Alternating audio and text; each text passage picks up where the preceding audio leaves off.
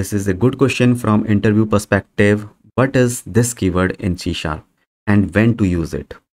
Let's start with the definition. This keyword is used to refer the current instance of the class. Now, what does it mean? Let me show you the code. Suppose you have a student class like this. Okay, this class have two fields, ID and name, right? Now this class have a parameterized constructor also like this.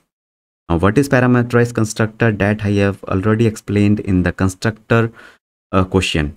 So if you want to understand that, then you can watch that question.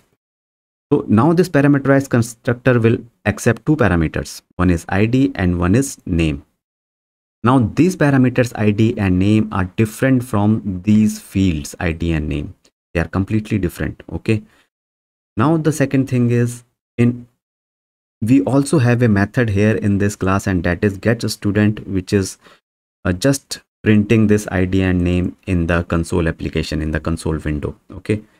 Now we want to use this student class. So how we will use? We will create the object of this class in some other class. So like this, here you can see we are creating the object of the student class std1, and then we are passing these two parameters here, because this class have a parameterized constructor, not a default constructor. That's why we must have to pass these two values. These values will be assigned to these parameters, and these parameters then will pass these values to inside the method. Now how we will recognize that how this fields and these parameters are different, because the name is same. Now here we will use the this keyword to create the difference. We will use the this keyword with the fields, because these fields are the members of the class, and so that's why we can refer them by using the this keywords. So that is the purpose of the this keyword. So this ID, so in short, this dot ID and this dot name will refer to the fields, and without this keyword it will refer to the parameters. So just ID and name will be the parameters.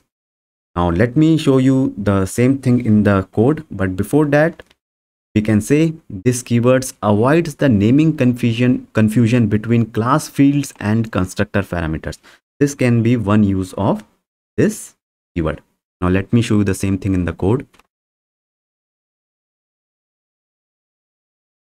So see, here we have the same code, the same student class, the fields, the constructor with the parameters.